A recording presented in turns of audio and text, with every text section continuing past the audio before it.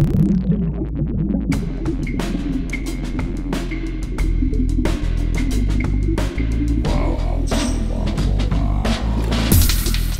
listening to ArTEEtude, a podcast with artists created and produced by Detlef Schlich, a visual artist and ritual designer, living and loving in West Cork, and best known for his essay about the cause and effect of shamanism, art and digital culture.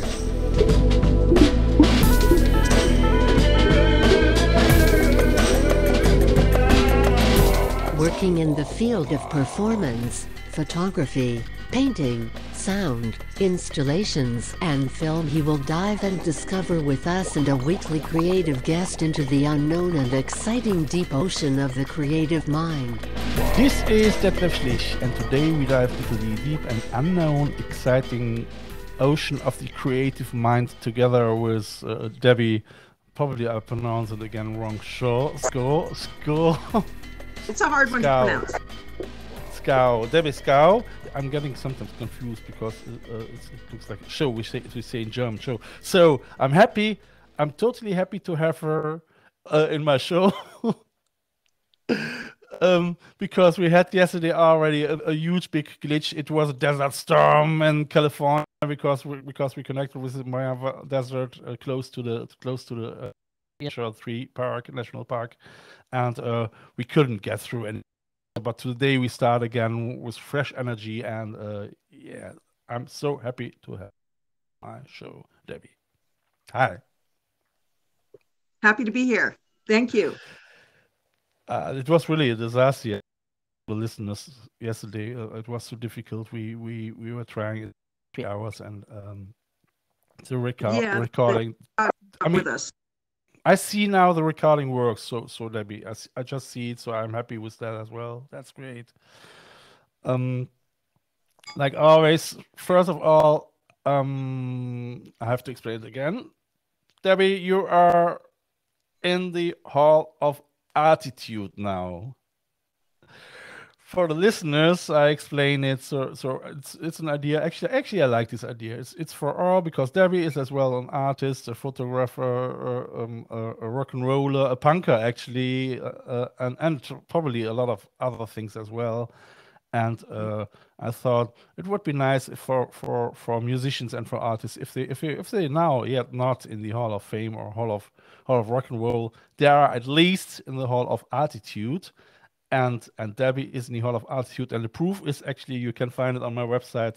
She is on a mug. So if you fancy a mug with Debbie and myself, or if you fancy a coffee with Debbie and myself, an Irish coffee actually, then then get the mug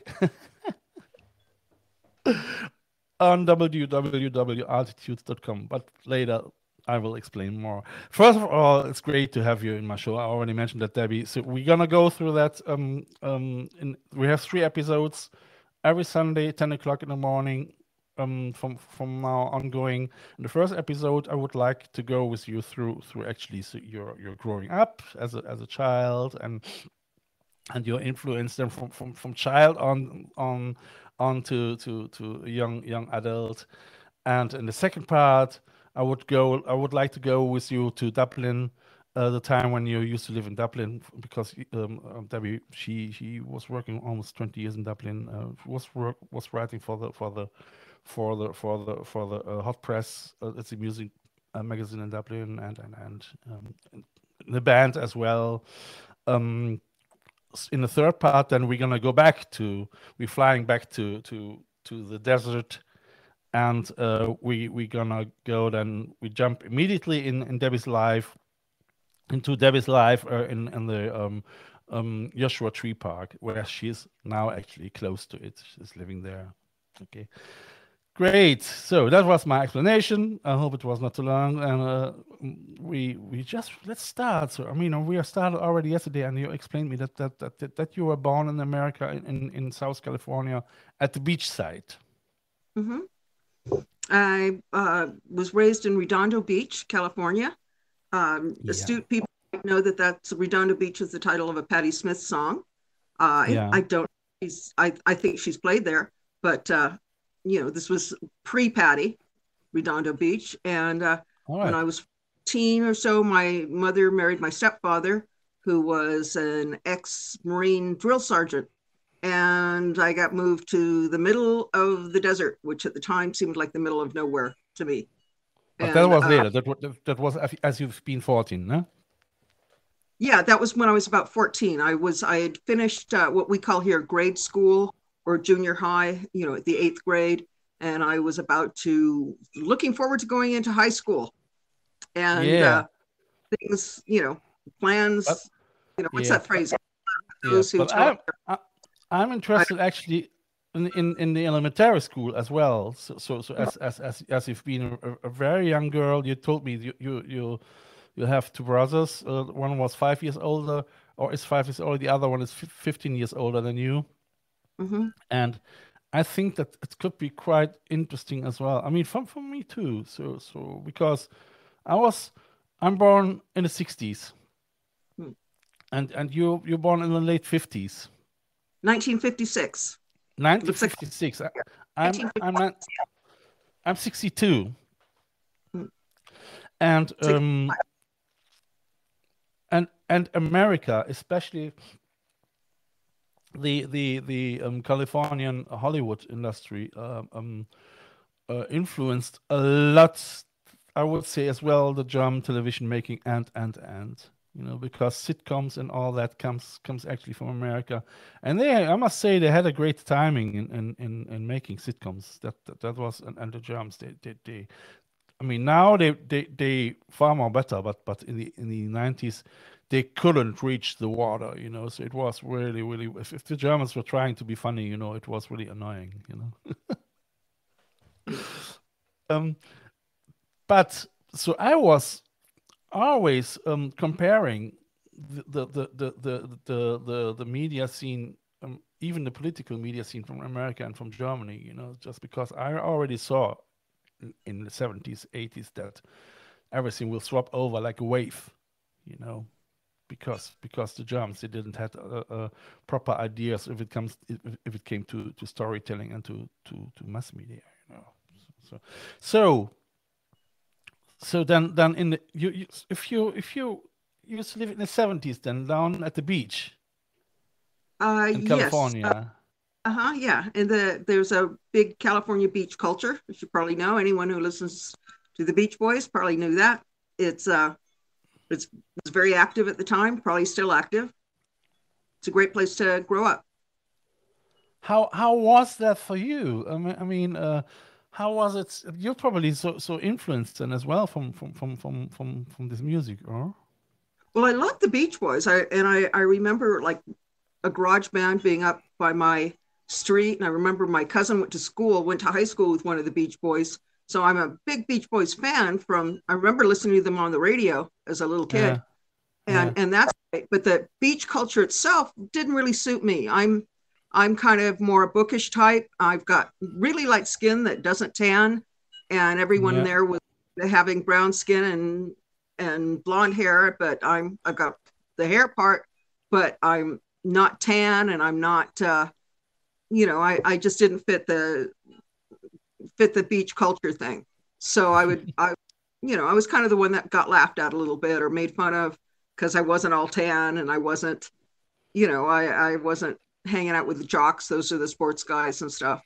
So you didn't like that. I mean, I can understand that. I mean, I found that as very ridiculous. All these gym things in Germany. I mean, at Arnold Schwarzenegger as he started in the 70s with Conan. Even as a junior high, I wasn't into just hanging out and at the beach, you know. You know, like doing stuff or, you know. So you were already always different than the others as a young girl. Oh yeah, even I mean, as far as back as I can remember, I've been called weird and arty and all kinds of stuff, and introverted and, you know, whatever. I don't know anything else. I'm a misfit toy. There's that Christmas movie, you know, with the misfit toys. I identified with the misfit toys. You know, Rudolph the Red-Nosed Reindeer, that was it.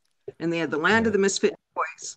And I remember as a little kid thinking, well, that's where I belong.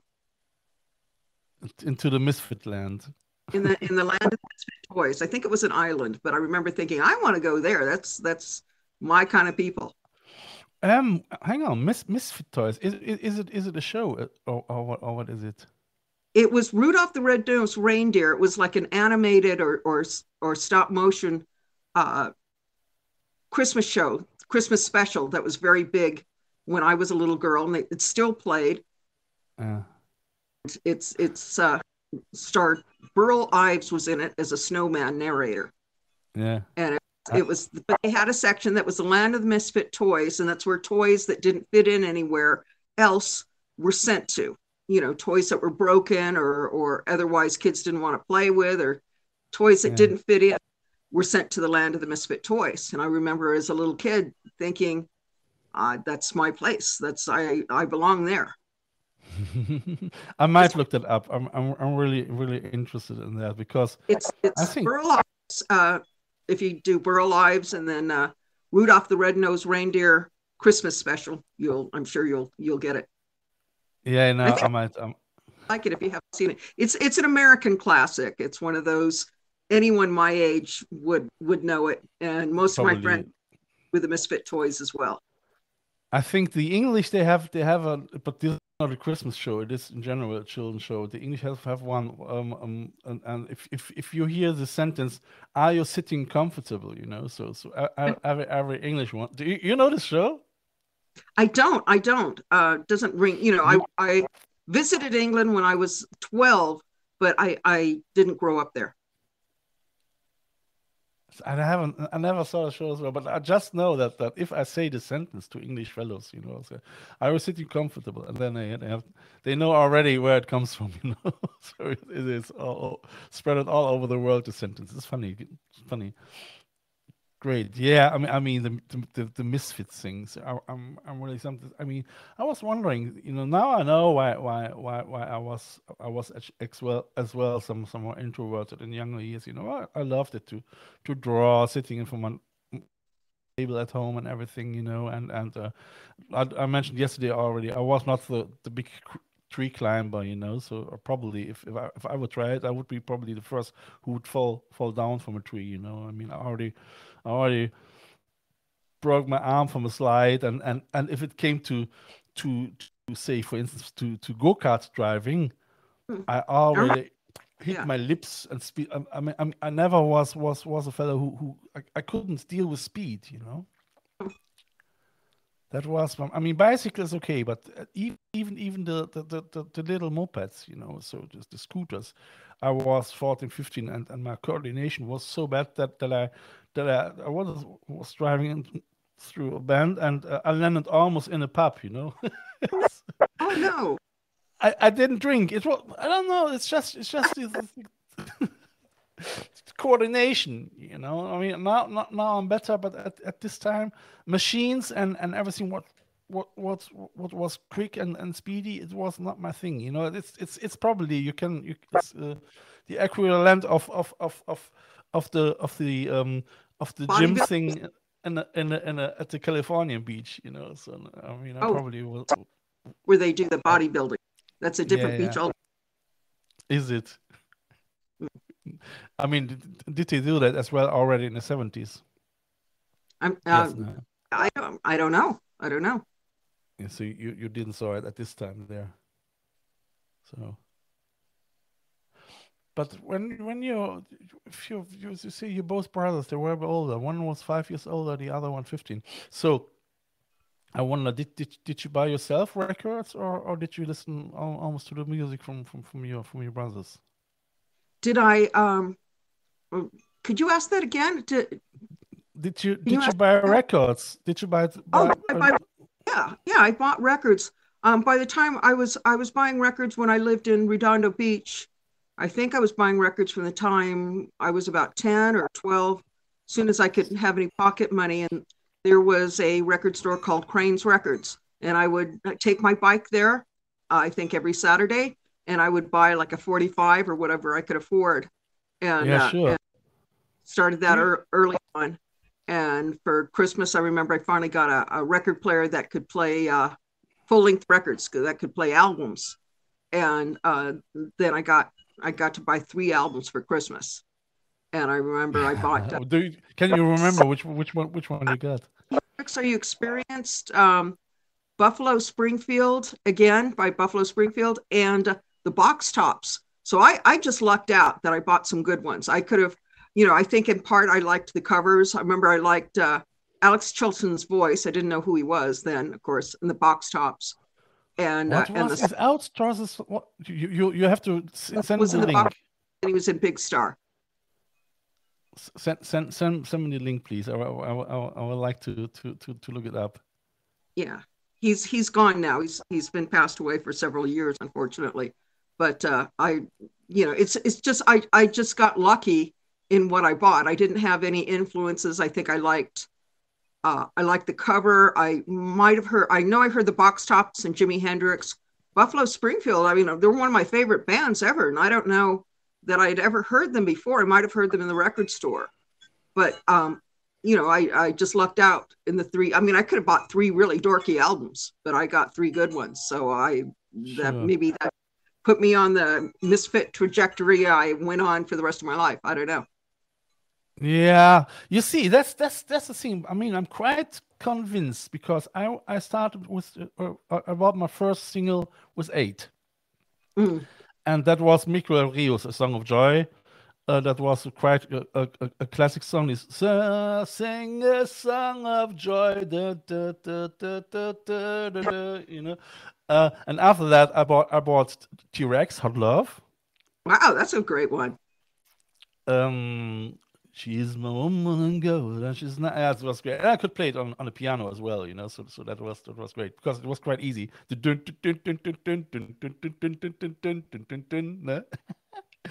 And Alice Cooper, School's Out. Oh wow, yeah, I remember Alice well. Mango Jerry in the Summertime, That's a good song. So I was quite young. I think it was 8 years when I started to collect my first music. Yeah, I was because my father he used to work at the WDR. It's a TV station in Cologne, and he was a dolly driver. And he had a huge records. I mean, awful records, probably so awful like your brother's ones. I don't know what your brothers were listening to. My brothers weren't big on music. My eldest brother, I was told, played in a band, and I remember him having a really cool guitar, which I wish I had now. I wish he had. But he wasn't. They weren't particularly into music. I don't think they bought records or anything. I think it was the people at Crane's Records. They were used to me coming in buying 45s, and I guess I had decent taste or whatever for a little kid. And I think they kind of steered me in the right direction. I'd say, "Oh, what should I get?" And then I think they kind of steered me right there. Ah, okay. You see, because I know my first long player, what I wanted to buy for my first money was I think Led Zeppelin 3. Oh yeah, I had that one. That was A Whole Lot of Love was on it, no? Mm-hmm. I think so. Yeah, I remember listening to it. I had a job as a car hop, and I put it on a cassette player in my car. Yeah, it was the one with the disc in it, huh? What? It was the disc in it. There was a disc you could shift, and then you saw different images inside, on the cover.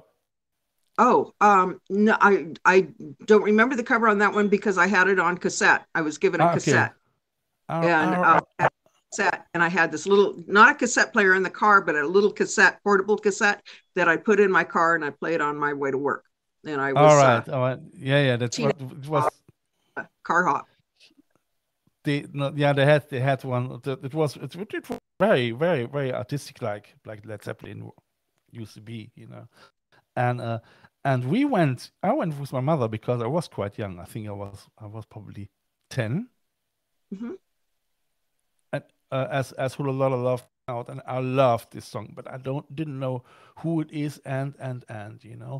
So I just heard Led Zeppelin, and my cousins, where I normally got the music from, they were not in Led Zeppelin. I don't know why. You know, it was maybe too hard or what. I don't know. So we went to the record seller, and I had this album. I say, yeah, I would like to have this. You know, so is this from Led Zeppelin? And she was looking, yes, but she said, but I think this is just instrumental. You know, that means without singing, without Yes, voice on it. You know, so I was wondering if it's the same in English. So I didn't bought it, you know, and came back to this experience probably 3 or 4 years later, you know, and I think maybe I was lucky, because I think if I would start listening to Led Zeppelin or Jimi Hendrix already with 10 years, I would probably get probably already a harder drug carrier as you know, because this music, I mean, you know that by yourself, music can really change your room, you know, and your imagination and everything, especially in my case, you know. So I'm actually happy that I didn't start listening to Led Zeppelin with 10, you know. So that's what I mean, you know. So because you mentioned that you start early as well with Jimi Hendrix. Yeah. Like what you hear so far? Make sure you never miss a show by clicking the subscribe button now. This podcast is made possible by listeners like you. Thank you for your support. Now back to the show. And Buffalo Springfield and the Box Tops, and I still listen to all 3 of those albums. I'm not sure if I have all 3 of the original albums, but I still listen to those artists a lot. So how was it? I mean, so then you were young. You were in the elementary school, and you lived down at and you probably start already discover. Did you play an instrument? No, I didn't at the time. I wanted to, and my parents weren't all that enthusiastic. My mom wasn't all that enthusiastic. We didn't have a piano or anything. And then finally she said they had an opening where I could play cello or violin in the school orchestra, you know, take lessons. And I wanted to play cello, but I guess, you know, that was too big. So I took some violin lessons, and I, you know, wasn't that into it. So that was the extent of my musical education in grade school. So no guitar as a kid. But I love the sound of the instrument when it's in good hands. Sure. I know. I mean, we have like you know, we have a lot of Irish sessions with great violin players. You know, Martin Hayes from, you know, in your neck of the woods, and of course Steve Wickham from the Waterboys is fabulous. You know, he's great. Yeah. He is actually. He is. Cool. So I was wondering, when you moved over, you said you moved over to the desert with 13, but so you were in your elementary school, and you still started then already as a teenager, going to different school over there, and before you moved. So that was probably a big move, wasn't it? It was. I mean, I was looking forward to, you know, I think I was 14. I was looking forward to going to high school. I was looking forward to being in a bigger place, you know, because I was kind of bullied in my little junior high or grade school, or I was bullied. I was beaten up and all that. So I was looking forward to. They bullied. Oh yeah. I was weird. I was considered weird. I'd gone to private school for a while, and but where I ended up was kind of a poor area. And so I was, again, what I call a hybrid, like I'm a hybrid living in Ireland and in America. Yeah. But I was private, you know, I had kind of a nice posh education on one hand. And then after my parents divorced, not so much, you know, I got taken out of school. So I spoke differently. I acted probably differently than the kids from, you know, what was, you know, pretty bad neck of the woods, so to speak. You know, it wasn't the rich, it was the poor side of town, so to speak. And so I was different, and so they beat me up. You know, that's just what they did back then, or what they do now. You know, some people are closed-minded, and if you're different, they hit you. They don't know what, so they hit you. And I know. with that, and I took some hard knocks and learned to hold myself, you know, in whatever situation. And in school, it was not nice.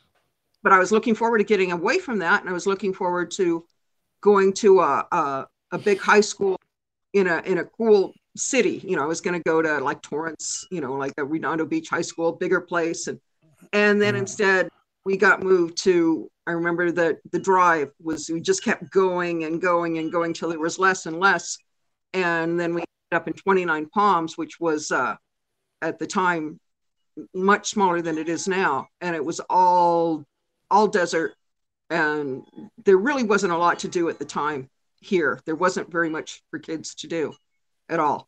I mean, there wasn't even a movie theater to go to. We had one drive-in theater. There wasn't a movie theater. So how far was it from the place where to the next town? I mean, to your school? Huh? It's a 3-hour drive. So the desert's a lot different from the beach. It wasn't at the time, like now. Joshua Tree now is really cool and hip and everything, but at the time you couldn't be from a more square place. You know, it was just, you know, considered nowhere. Yeah. So and that was already part of the how you call it, Mojave Desert? I'm sorry, it was already, it's the Mojave Desert, yeah. Our area Mojave Desert, no? Mojave, yeah, it's Mojave, one of the tribes that was in this area originally. One of the native tribes. Yeah. I already mentioned yesterday, dear listeners, that I started to look into actually California in general, because I used especially the Californian ideologies in my thesis, art and digital culture, especially if you compare, for instance, the gold rush. 1850, where people came from San Francisco. I mean, Los Angeles was nothing. Los Angeles was just a little village, and all the gold miners who didn't find gold anymore in San Francisco, they came to the names. I have to read it again. I read it yesterday, but nobody here to. It was a Mexican village, and the name was El Pueblo de Nuestra Señora Santa Maria la Los Angeles, and it was just built around a little plaza. I mean, it's unbelievable. That's just 170 years ago or something like this, you know. So and a little bit. Los Angeles had then all of a sudden already 100. You know, so population was between 3,000 and 1,000 people. You know, so and it was the killing was every. You know, they had cheap workers from Mexico, from China, and from Japan over there. You know, so Los Angeles was very very very well known for getting cheap labor. You know, so that's great. And somehow it's still the same nowadays, you know. If you look into Silicon City, Silicon Village, you know, Silicon Valley, sorry, where Facebook and Google and they're all sitting over there, you know. So nowadays we still in the gold rush, and nowadays it's just the new gold rush is data, isn't it? You know, and it still happens still in Los Angeles.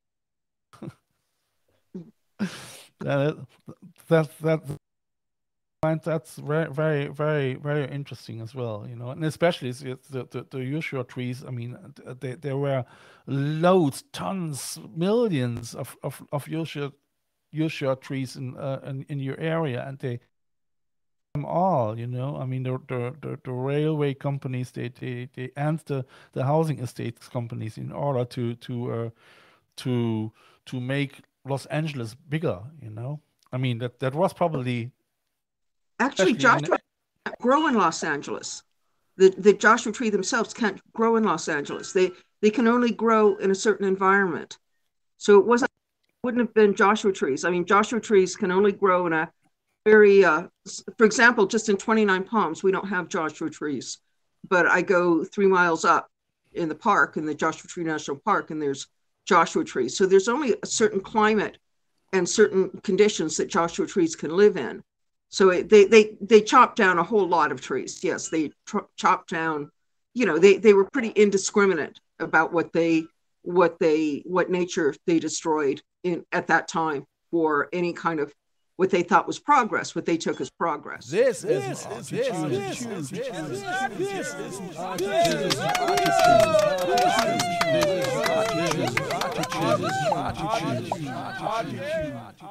So but it wouldn't have been like Joshua. everywhere. Me interrupting. They're a very rare type of tree overall, and they can't grow. Otherwise, I think every other person now in Los Angeles would have a Joshua tree in their front yard, but they can't grow. Probably. But I mean, if you imagine that 1850, you know, so I mean, LA is huge. They have almost 4 million people population-wise, including the countryside. Including the countryside, you know, and you were probably somehow also in as well in you before the baby boomer generation, in the middle of that somehow as well. No, I was the baby boom generation. I'm not that old. I'm 65, so I'm still a baby boomer, I guess technically. Yeah, sure. Yeah, before would have been, you know, I don't know what there was before. You know, the great... I don't know actually. I think they started to speak about generations with the baby boomers. I don't know what it was before. It was the post-war generation. I don't. My brother was born. Both my brothers were born in a great time, and at the time, I remember thinking like they had the Beatles. You know, they could. You know, they were teenagers when it was hip. When it was really great to be a teenager. My brother Larry had, you know, he and his friends would go to the Sunset Strip. You know, we lived in Redondo and Torrance, and they would go to the Whiskey A Go-Go and stuff. And I remember thinking that was incredibly cool. They would see the Doors and the Birds and all kinds of things. And Buffalo small pubs, probably in small locations. I feel that. Yeah. But yeah, so I really envied that music. But then, you know, when I moved to LA, just a couple of years after I moved to LA, we were part of the original punks. So we had ours. We had our, and I feel very lucky to be part of that. You see, if I speak here with people, they say, what, punks in LA? So they can't imagine that, you know, but there was the LA punk scene gets it's finally getting some credit. Now there was the New York punk scene, there was a London punk scene, but because people can't imagine Los Angeles, the stereotype of Los Angeles is Beverly Hills and rich people and you know, the beach culture, and that doesn't go with punk. But there's a big underserved. There's a lot of misfit kids, misfit toys. I can imagine that, especially in LA. I mean, a lot of areas that are very extreme poverty. And, you know, I know because I went from being fairly well off as a kid to being in poverty, more or less. And a lot of areas that would know punk. There are a lot of working class areas. So how was it for you? So as a punker with this energy, being surrounded by hippies. I'm sorry, what? As a punker with this punk energy, being surrounded actually in a place which is well known, somehow the origin of the hippies somehow. It came very naturally to us. I mean, there was, and I'm still friends with a lot of people, or reunited with a lot of people that I knew back then.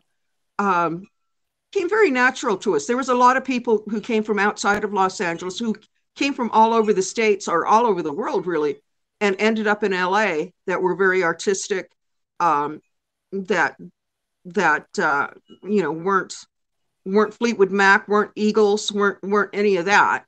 And we all kind of bonded together. And that was at the same time punk was coming up. They had glitter before that, and they had a whole glitter scene, you know, which would, you know, David Bowie sort of stuff. And like they like T-Rex, the glam rock as well. Yeah, big in LA, you know, but punk kind of came around, and there was, most of us were either working class or whatever, but there was a lot of rich kids who were actually, you know, punks, or really, you know, could understand the punk philosophy. I mean, it'd be hard, you know, you'd go over to their house and they'd have swimming pools, and they'd have, and you know, it was a totally different lifestyle than I had, but it was different. Like I'd have a friend whose parents were in the industry, music or motion picture industry. And, you know, you go see their house, and they're living in the pool house. They don't have to pay rent. They're, you know, have this fabulous house. And then I'd go to another friend's house, and they'd be living in a, you know, 4 of them living in a studio apartment off of Hollywood Boulevard, you know, in pretty bad situations. So it was a mix. It was a mix. Yeah, probably very interesting as well. I mean,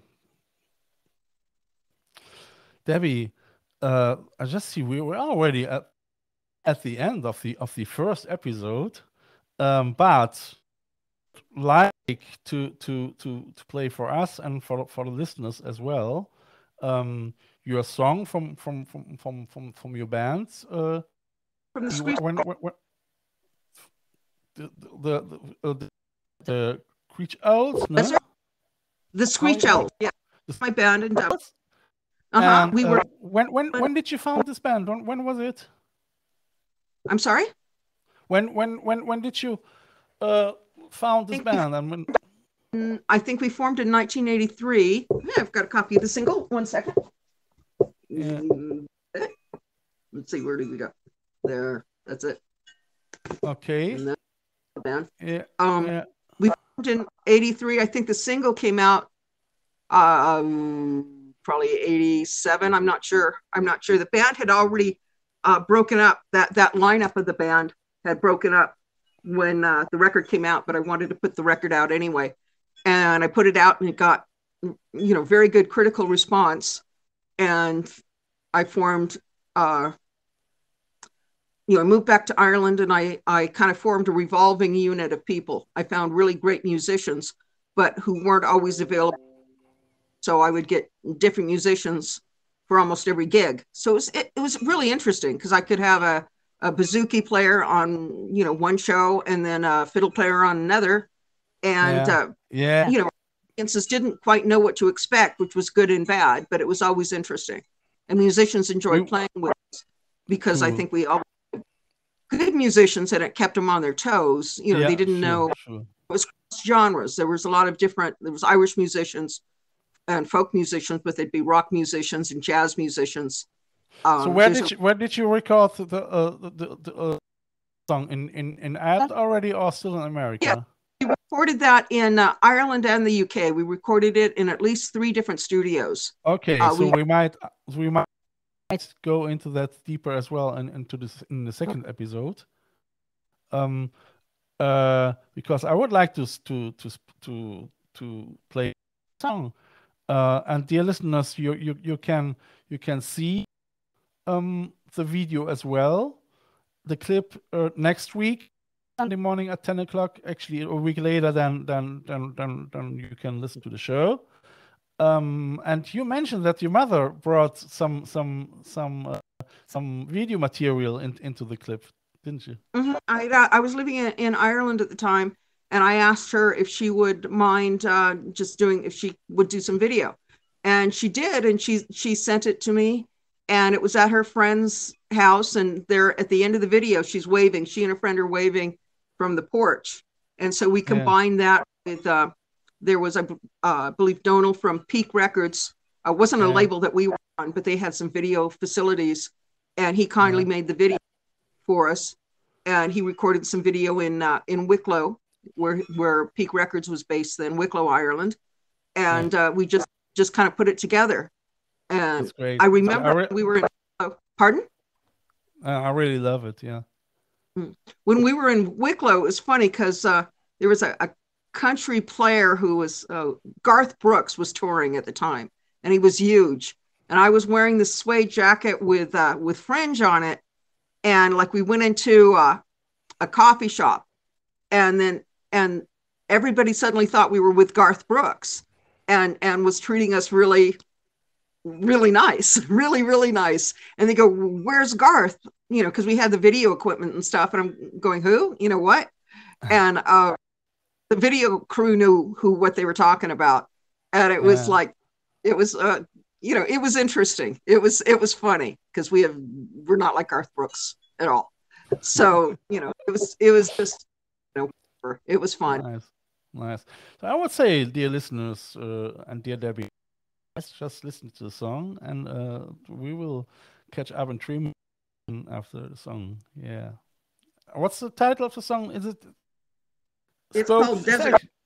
Desert. So dear Desert by Screech Owls.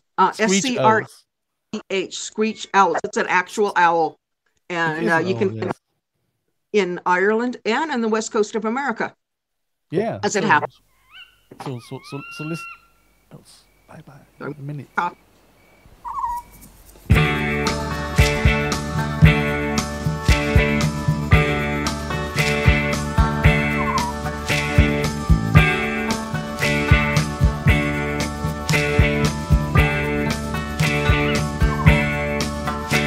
My father lives in a desert of his own making.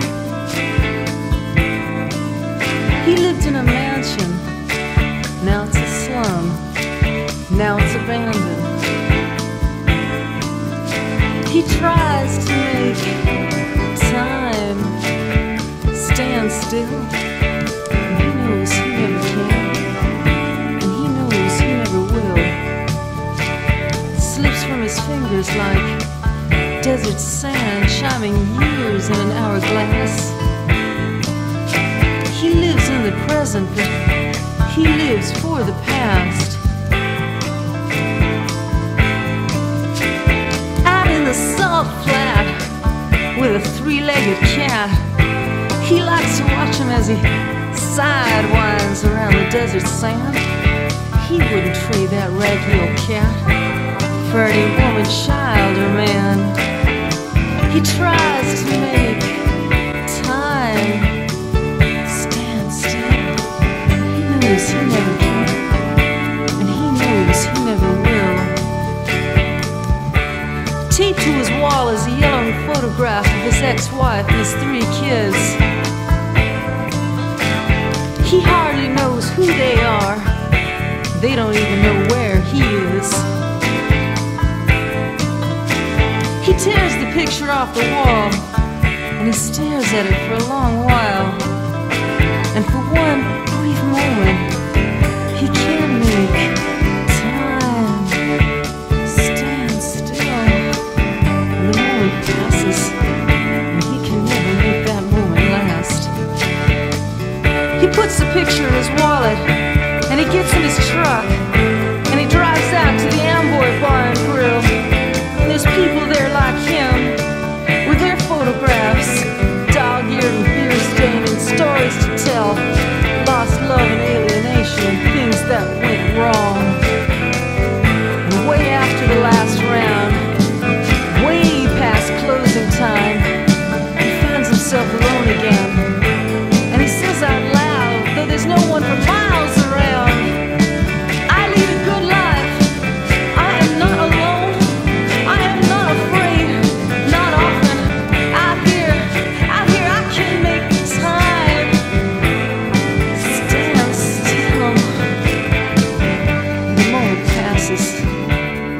And he can never make that moment last.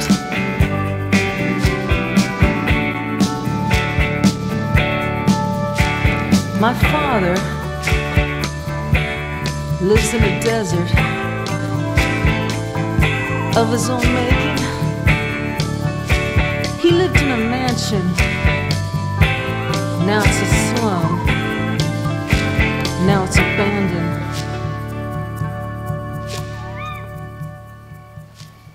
Put that up. That's Martin, our bass player extraordinaire, and he plays multi instruments. And that's me, and I've got Martin's rat on my shoulder. Oh, and yes. Dick Evans, who he was our guitarist and my co-writer, and he Virgin Prunes. Yeah, it was a nice song. It's really I really like, and I was wondering because you are speaking there about your father, don't you? Yeah, my father in a desert of his own making. Yeah, some of it's autobiographical, some of it isn't. My father and I, when my parents divorced, I didn't really see a whole lot of him after that. He was kind of a troubled soul. Some of it's true, some of it's not. My father never lived in a desert. My mother did. Okay. But that feeling of estrangement, is. I would say, shall we come to the desert back in the third part? And I would say, dear listeners, if what I'm gonna do is I put all the links from the videos and the information from Debbie into my description, because Debbie is already on the way to record a new album. So what I'm gonna put your Instagram account is at Debbie Schow. It's my name, DebbieSchow. The American spelling of my name. At Instagram, it's you've got a link. I guess you'll put the link up. At some point, I'll put a Screech Owls link up, but I'll do that after we release something. Hopefully, this summer. Hopefully. Well, it will be this year. I mean, if you're in Ireland, come over here and we're gonna go here in West Cork and we're gonna promote your record a little bit. I'm hoping this summer. Summers are brutal here in the desert, so I'm hoping in the summer to come up to Dublin. I miss my friends a lot, and I'm hoping to go and probably Limerick and Cork. Definitely Cork. I love Cork. It's a beautiful place. It's absolutely gorgeous. And Galway. I just applied today for a house, Cork. Congratulations! I'm not sure if I get it. It's Ballyskinick somehow. It's from the beach away, so it's lovely. Yeah. Oh, nice. Oh, well, good luck. Knock wood and all that. Fingers crossed, because my first house just a few years ago. And I didn't think I'd be able to buy a home. And one of my friends worked in a mortgage company and said, yeah, you can. And I did. And I'm very, I'm happy. Renovating it. And I'm really busy with renovations, but that's great. Like having my place. We're going to go in the third part into that again as well. We're going to do that. Otherwise, we're going to running out with record time. It's just hours at this podcast host company.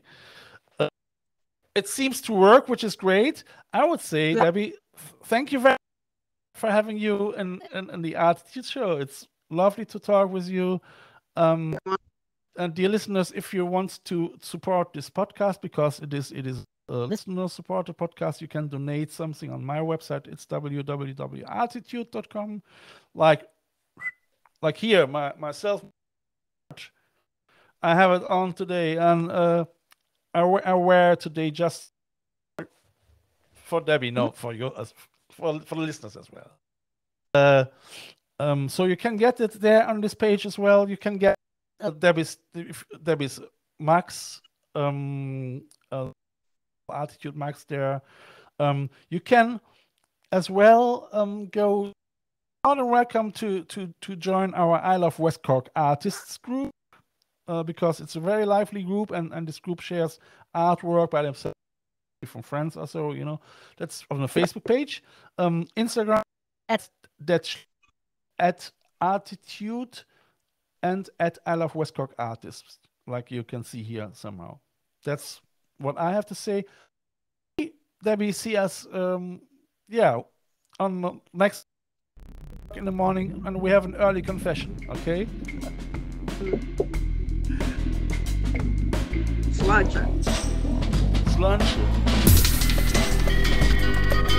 You have listened to ArTEEtude, West Cork's first art, fashion and design podcast.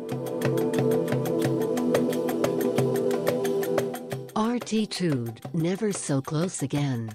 That was too close.